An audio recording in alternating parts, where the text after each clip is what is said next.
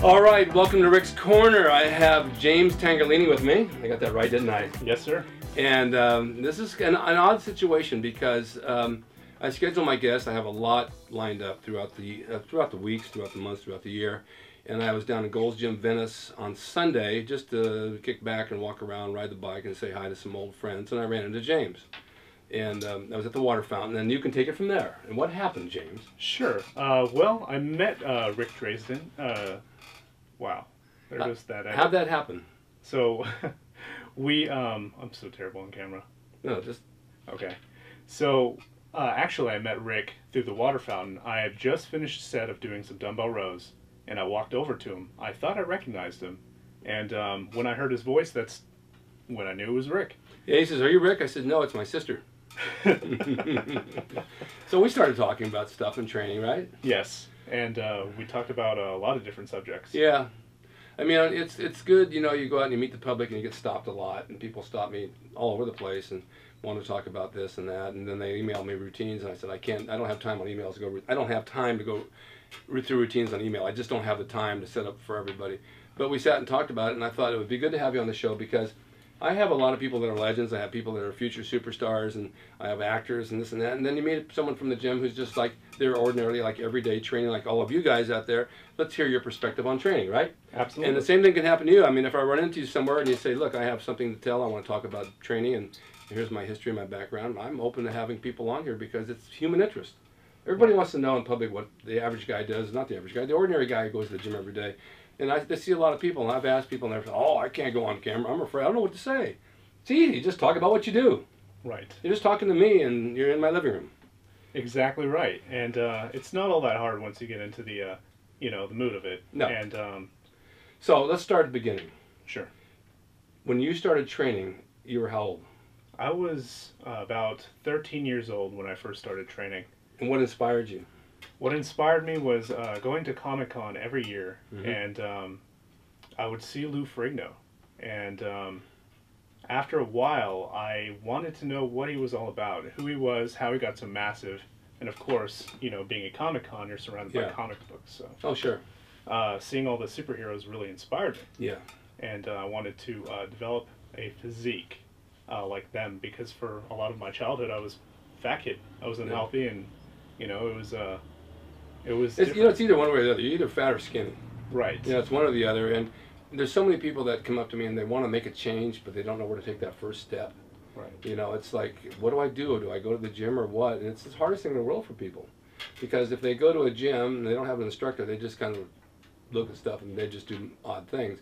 If they go to Gold's and they don't want to go to Gold's, they're intimidated by the guys that are in good shape. When I was there on Sunday, it's a whole different generation than I used to know there. There's some of the old guys, some of the new guys, but everybody's in shape. Oh, yeah. They may not be the biggest, but they're at least in shape. Yes. And it kicked me in the ass. And I came back and I said to my girlfriend, I said, I was in good shape back in those days, and I'm still in good shape for my age, but I can go the next step again. I got to cut back on my diet a little bit and change things around, hit a bit harder, even through the injuries. And it inspired me to want to train harder again. So you need that little fix every once in a while. You go there just once in a while, right? I do. Actually, I used to go there pretty often throughout my teenage years, especially from 16 and 17. But I really never go there. No? You're out in Moore Park? I am. Good gym? I have a few good gyms in the area. I'll go to Moore Park Fitness. I'll go to the 24-hour fitnesses, since I'm pretty much centrally located in a lot of them. And I'll also go to KO Gym in Ventura. It's a great gym. Hardcore? Yes, very hardcore. That's what you want. When you started your routines, I mean, you had to have some knowledge of how to train. What was the first type of routine you used when you started training? First type of routine that I used when I first started training was actually given to me by Lou Ferrigno. What happened was I was training for football, and I wasn't strong, and I wasn't skinny. So I wanted to make myself better, so I started lifting with a team. And by lifting with a team and noticing Lou Ferrigno at the comic convention, that's when I figured I wanted to really push myself to maybe meet him one day. Yeah. And as I made more and more progress, my parents surprised me one year for a Christmas present to train at his gym over in Santa Monica. Yeah. How's his gym? His gym's pretty It's pretty complete, nice. isn't it? Yes, Yeah. very complete, very complete. It's a very good gym. He has all the necessary equipment that he needs in his own home. And he has the knowledge. Yes, absolutely. Yeah, he definitely has the knowledge. What kind of training program did he give you? What'd you work? How'd you work it? He gave me a training program with different body parts each day. So it was legs, back, chest, and shoulders, and arms, I believe. Okay. Yeah. And how many times per week per body part? It would be 1.5 because he would do 4 days on, Oh, I 1 see. day off. It staggers on to the next week. Correct. Oh, that works okay. Yeah. It's not really a 7-day program. It's like a 9-day because you have your days off and then it goes in the next week and you pick it up again. That's right. Yeah, that works out pretty good. What about, did he give you a diet? He did. He did. And it was pretty much just very basic. It was a lot of protein, some moderate carbohydrates, and then low fat. Okay. Yeah. Basic bodybuilding diet. Right. And you stuck with it? I did. And how long before you saw results? I saw results pretty immediately since I was very young at the time. I saw results within probably a month and a half. And that was, it's the training, but the diet was the key. Oh, yes. Oh, yes. And so many people don't realize that what you eat, I mean, it's like, you're going to eat fattening foods, you're going to stay fat. I see guys in the gym training hard every day, and their body never changes. And how do they eat? They said, I don't really eat right. I know I don't eat right. And it's the whole thing. Right. And I'll fall guilty into that because I'm sort of perma-bulking for breaking into my next step in bodybuilding. And what is that? To compete in the open men division. Whereas before I competed in the teenage and junior divisions. How'd you do with that? I actually did very well. With the teenage, I competed with the ABA, and I did, back in 2004, I did the Mr. Teen LA, which I won, the Mr. Teen California, which I won, the Mr. Teen USA, the Mr. Teen Olympia, and then I got second in their Iron Gladiator in that year, and second in their Mr. Teen Universe. That's really good. That's a lot of titles. Thank you. And then the next 2 years, 2 years after that, so 2006, I competed in the Muscle Mania World, where I got 5th. I competed with Bradley Castleberry and Rob Riches. And then 2 years after that, I competed at the Muscle Mania America, where I placed 5th as well. You've done a lot of shows. Yeah. It's a good experience, though. Oh, yeah. Oh, yeah. You know, I mean, it's like years ago they used to have the bulking phase and the training down phase, and people do that. But I always found that when you go through the bulking phase, whatever you gain, you got to lose. Oh, yeah. You know, you might not, yeah. and it's a lot of work. You gain all this weight, then you're going to lose all this weight. And we always thought back in those days that, you know, train and grow, but do it at a slower pace and retain, and always kind of semi-stay in shape. Right. Ken Waller was famous for gaining a lot of weight when he was off season, then he shredded it all down. It's not the healthiest thing to do. No. But you can gain a good quality muscle on a slow gain, but it'll stay with you. Right. And you're always kind of like, I mean, the whole lifestyle of bodybuilding is to look good all the time. And back in the 40s and 50s, the Steve Reeves and those guys looked good all year round.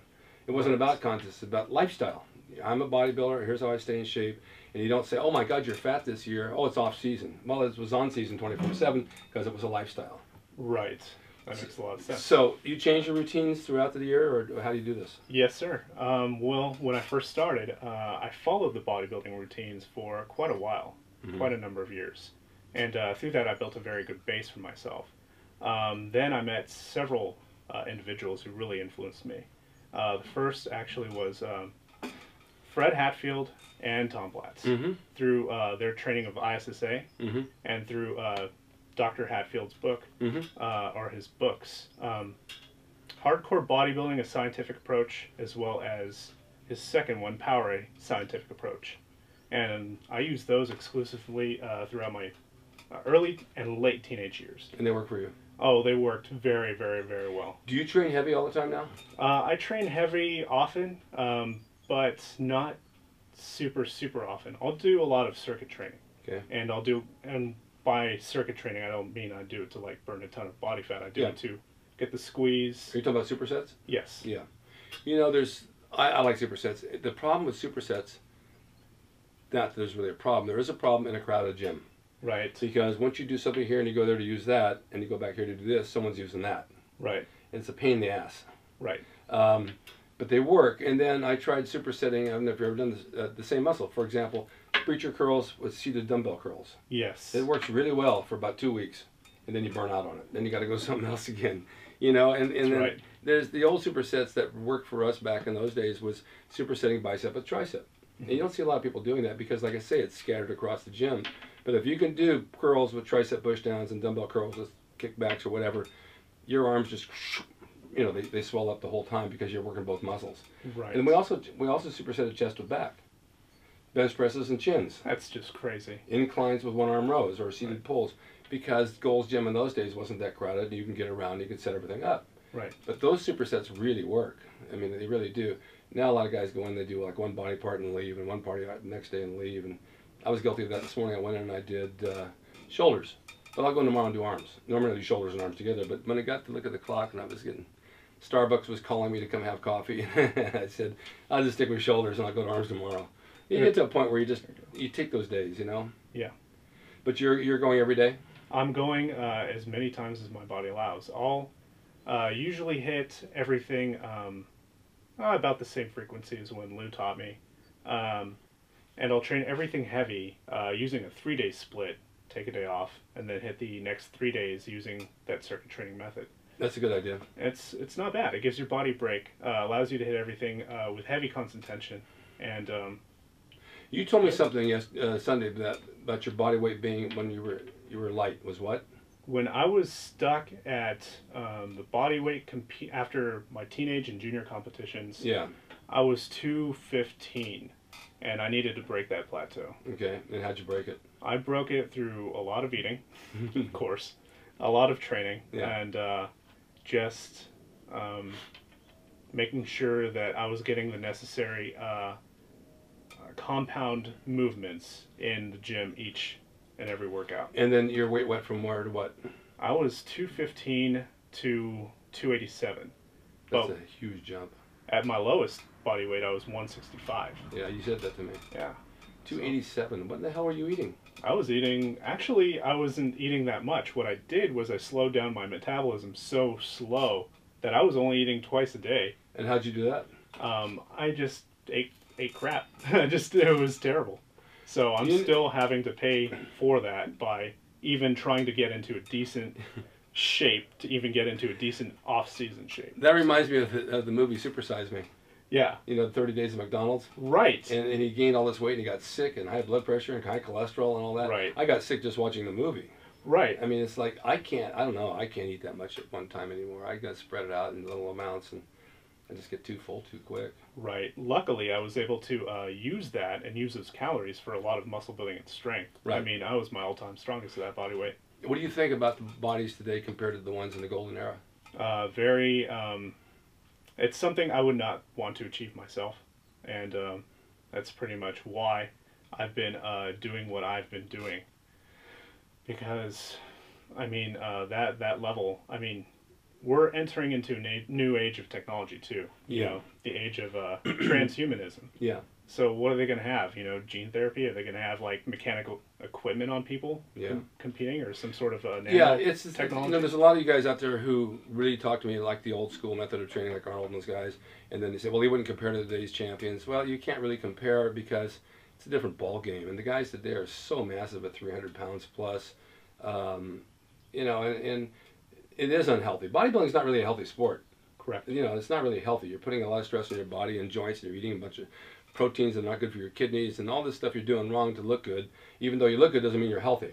Correct. You know, people say, oh, you look great. I said, yeah, but it's like a custom car with a bad engine, you know. Right. You just want to keep a balance. And then what's your take on the drugs of today? How do you feel about that? My take on the drugs of today is that there are way too many. There are way too many. And, I mean, if you're limited by how much you have to take, that's not a good thing. You know, it's not a healthy thing either. Right. I'm not against it, and I'm not necessarily for it, but I think there's a company I'm involved with. It's a wellness clinic now. I put their banner up, and they're out of Florida, and there's a Dr. Rodriguez, who I really totally believe in, because he tests everything, he blood tests, everything's done in his clinic. It's laboratory tested with readouts of what the strengths are, and I got some stuff from him because at my age I need testosterone. My body does not produce it like it used to. And I took some IGF and some GH, and I got very, very good results at it, but I'm 70 years old. So therefore, I'm a candidate for that. If you're 20 years old, you don't need it. Your body's still producing. Correct. So there's a time and place for everything. But there's a lot of people out there, oh, he's on drugs, he's on drugs. So what? You know what? This is the way the world is today. The custom cars are on nitro. I mean, everything has its thing that it does to make it better and better and better. Right. Is it healthy? No. But everything in moderation is okay. Is coffee healthy? Or is alcohol and tobacco healthy? No, but they still sell it and everybody still uses it. Correct. So you can't pinpoint one certain thing like like DEHA or DHEA, I mean, and creatine. That says, oh, you can't take that. That's not legal. And it's like, yes, it is. You can buy it over the counter. But is it healthy? I don't think anything is in large amounts. Some model died from drinking too much water. Right. So on the drug situation, if you're going to compete, you're going to compete against the guys that are doing it. And if you want to win, then you got to do it. If you're doing it for everyday just health to look good on the street, you don't need it. Right. And that's absolutely correct. Yeah. And that's what a lot of people don't realize. Yeah. And, if you're going to win a show, yeah, you should probably be thanking, the guy in the back alley who sold you everything to begin with. Exactly. Well, the guy in the back alley that sells it's not necessarily real stuff. Right. What do you think about proteins and supplements? I believe highly in Okay. using those instead of having to rely on everything else. It's funny because I like oatmeal. I use this company, myoatmeal.com, because they have like 22 billion flavors you can make. And so I order them and they give me dates and blueberries and stuff in there. So my afternoon snack, which used to be a chicken, which still is a chicken breast once in a while, is I'll make that oatmeal and I'll add a scoop of whey protein. Right. Big scoop of vanilla protein with hot water and mix it up. Now I've got my protein and I've got my carbs, and it's unbelievably good. Nice. I sometimes slice bananas on it, and I don't have to put raisins because it's already there. But sometimes I'll scramble 2 egg whites and mix that in as well. So you've got the protein powder, you've got the egg whites on top of the oatmeal, and you've got all your protein you need with a carbohydrate push. Very nice. Yeah, it's my son used to call it a power snack. It definitely works, and it tastes good, and it's like, okay, there's your 3 o'clock meal. That's fantastic. Yeah. And then an hour later, I'm hungry again. What I'll do is I'll buy from a company. Unfortunately, I didn't get the okay from this company to even say their name on. But anyways, I'm able to mix whey protein with a Swedish oat starch. Okay. And I'll add in glutamine, leucine. That's pretty much it. And good. Do you know what leucine does? Replacement, yes. It's the body. The body first metabolizes leucine during your workout. Right. Out of any other amino acid. Mm-hmm. Leucine is directly responsible, from what they found, for muscle growth. It also extends the life of the protein. Ah. Jerry Brain was on here. He said it'll extend another 5 hours in your body. Ooh, nice. That's nice. It's good to know that. And a lot of proteins have it already in them. Okay. But, I mean, if you're going to take it as a side supplement, it's also good. Ah. So where do you see your future in bodybuilding? When you have all these notes, have we gone through all these? No, not even close. Is there something you want to add out of here? Because we're going to run out of time soon. Sure. I wanted to actually go through the importance of training as opposed to just purely relying on supplements, because you need the training factor, you need the response, you need the adaptation to actually make your body want to grow. Right. If you don't do that, then it doesn't matter. You can take all the supplements in the world, you could eat all the food in the world. It doesn't do anything. Right. So I wanted. You have to create the need for it. Correct. Yeah. And a lot of these people helped me see that and realize that. Who are these people? I've mentioned Tom Platz and Fred Hatfield. Yeah. And I mean, they've accomplished so much just themselves. Yes, they have. Fred Hatfield with his 1,014-pound squat. Yeah. Yeah. Tom Platz, numerous Right. Mr. Olympia competitions. And then we had a Canadian strength and Olympic lifting coach, Christian Thibodeau, from actually T-Nation. I read a lot of his work, and I do a lot of his different stuff, including variations of different exercises, which I notice a big difference in my muscle structure when I do them, as well as a lot of different training implements. And those are some pretty great techniques. Yeah, if you're getting results from it, and you're constantly changing the pattern of what your body's doing, your body's creating a need for what you're taking in, and it's creating a need to grow because it has to meet the demands of what you're putting to it. Correct. If you don't meet the demands, then nothing's going to happen. Correct. The next, well, I'll go through the list really quickly. When Jimmy Pacifico, son of Larry Pacifico, was out here, he showed me a lot of great powerlifting techniques. Mm-hmm. I still go to his Facebook all the time to watch the videos that he puts up of Mm-hmm. him and his crew at Pacifico Power Systems training just with incredible intensity. And then, of course, Ode Haugen of Team Valhalla. He was here. Yes. I actually saw the interview yesterday. And it was a really positive interview. Yeah. And Ode's a great guy. Him and his whole team, including John Eklund, he's an up-and-coming strongman. They both showed me a lot of great things with using different techniques to put on more muscle, especially for conditioning after the workouts. Yeah. Yeah, he's an old-timer. He knows his stuff. Right. And then, let's see, there's also Kurt Dennis Jr., if you know who that is. I don't. He's this 315-pound mass monster out in, I believe it's Tennessee. And this guy is just a giant. And he uses heavy constant tension. So he'll use a lot of free weights, supersetted with a lot of dumbbells and heavy machines to accomplish that muscle growth in the right range of motion, just like Ronnie Coleman did. Yeah. So, takes a lot of work to do that. Right. You got to be in the mood when you go in the gym to lift those heavy weights. Right. I always said, it's with all the injuries I've had, I said the first set's killer. Does the first set really hard for you?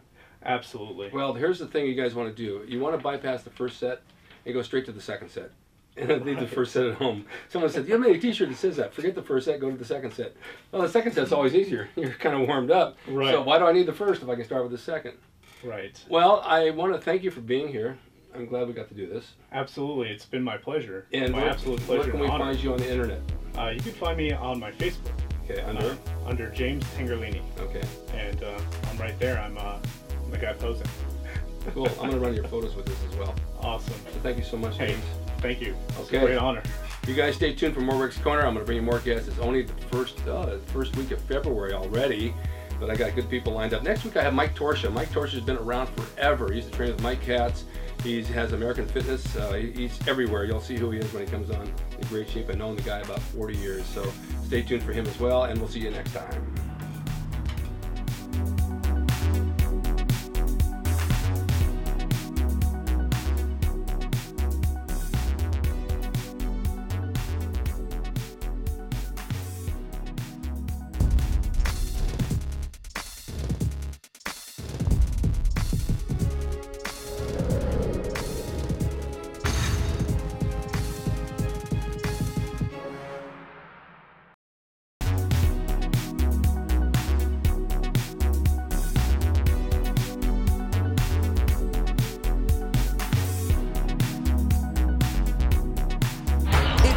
Drasin.com. He is the equalizer, baby. See you next time.